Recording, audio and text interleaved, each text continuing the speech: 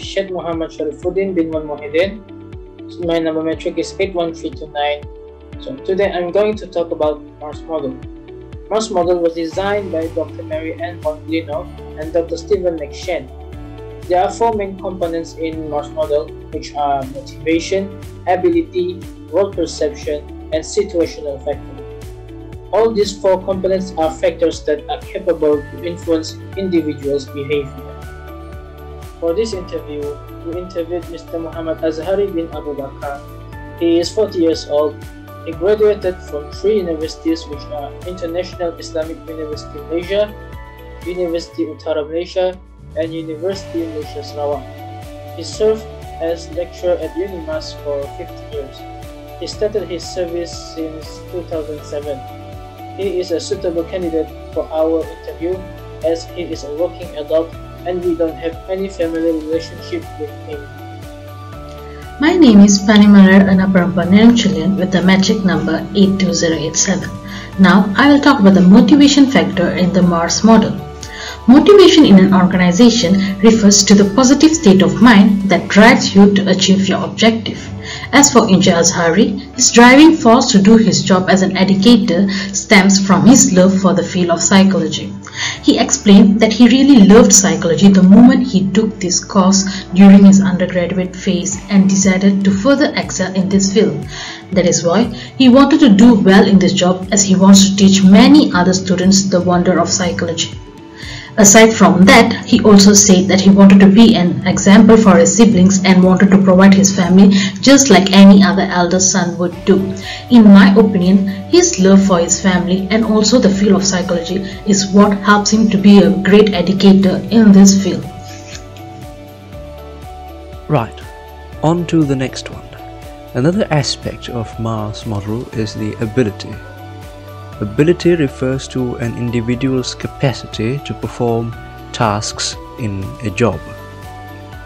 It can be physical ability or intellectual ability. Mr. Azhari's occupation as a lecturer means that it requires less of a physical ability and more of intellectual ability. This includes reasoning, memory, verbal comprehension, and decision-making, and perhaps emotional intelligence, especially as he is a psychology lecturer. That is all from me.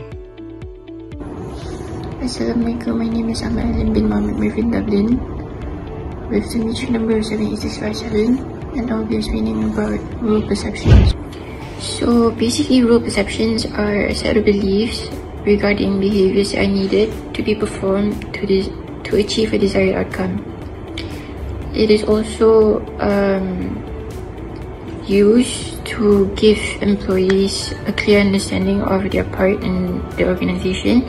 So the criteria for role perceptions are to understand the role or the position that they hold, to understand the importance of the job they are performing, and last but not least, it is to give employees a picture of the required behavior needed by the employees to perform the job in a specific demeanor. My name is Namdawani Anaparampan Manimara. Today I am going to discuss about situational factors. Situational factors often referred as external factors that always occur around surrounding us. According to the interview, if Mr. Azhari experiences any emotional states, such as sadness or anger, he will often find a way to overcome it. He always questions whether it is rational or not. Once the problem or emotion is identified, he will always find a rational solution to overcome it. Apart from that, Mr. Azhari also knows how long will the emotion last, and it will help him to identify to overcome the solutions by addressing the issues. Apart from that, he also often seeks help from his wife to resolve it. In my opinion, I believe the way he overcomes the problem demonstrates the level of commitment to his organizations, the level of engagement, as well as the ability to overcome and solve the problems.